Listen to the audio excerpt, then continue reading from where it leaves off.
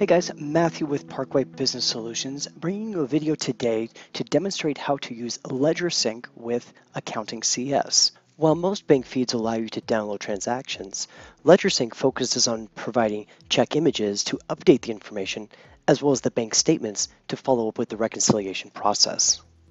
To highlight that point, we're going to walk you through the necessary steps to import a bank feed file into Accounting CS. So to do this, let's get started by getting logged into Ledgersync, and we're going to head over to the Transactions page.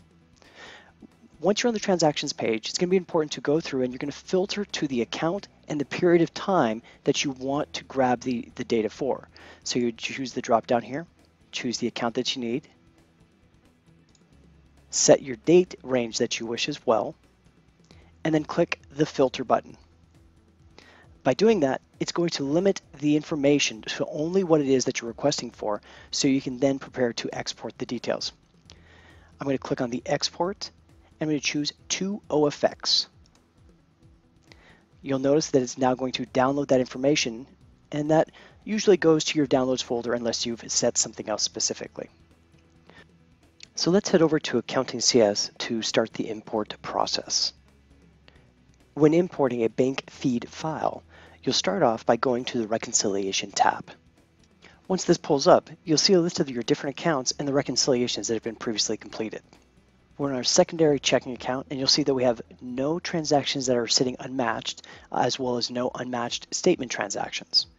So we'll start off by going up to Browse, and we're going to select the file that we want to do the import for. Downloads, this is our most recent one here. Click Open. And you'll see immediately it's going to pull up details at the bottom. That's the unmatched statement transactions. So on this specific one, you'll see that it's going to tell us we have credits totaling $5,118.75 and total debits of $6,380.14. This information can be verified by simply pulling up one of the statements already in Ledgersync and confirming that the total additions and subtractions equal the same amounts shown in Accounting CS. By doing this check ahead of time, you know that you've got all transactions accounted for, and you can start the process of going through and making adjustments on each of the different line items. So one by one, you'll go through and you'll assign a GL account, either by, if you know the code for the account, you can type it in, or of course you can start to type in and it will try to pull it up for you. And you would make sure that the posting period that they're going to be part of is correct as well. Once you've done all the adjustments that you wish to do, we've done these ones, we can click on Post Adjustments.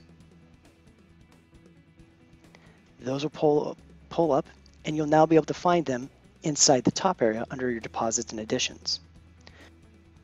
If I go back to my bank import section, I can follow up with the rest of the transactions.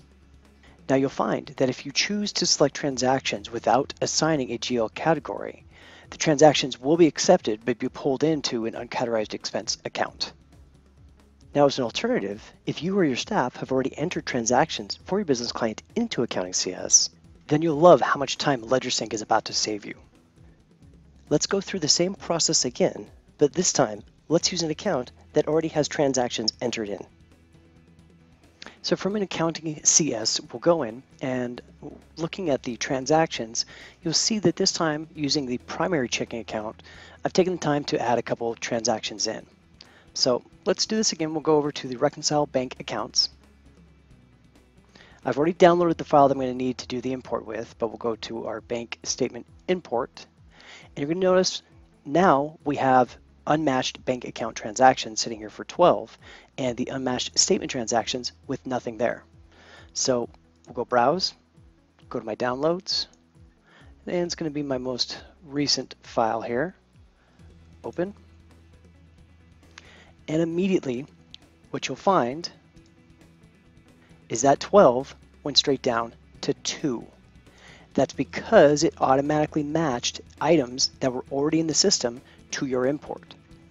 One of the most challenging parts of any reconciliation is finding the unique transaction that's missing from the group. Fortunately, when you use Ledgersync bank feeds to validate the information in Accounting CS, any duplicate transactions would be removed and any missing ones would be sitting waiting for you to approve. We hope this tutorial on how to use Ledgersync and Accounting CS together was helpful, and as always, here's wishing you a very successful week.